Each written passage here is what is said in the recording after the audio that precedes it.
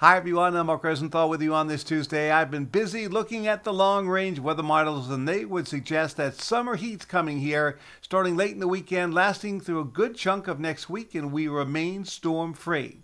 So let's get into it. Here we go, starting with today. Same situation as we had yesterday. We'll start off with a lot of sunshine, then a lot of fair weather clouds pop this afternoon. Maybe a brief shower. It'll be about 75.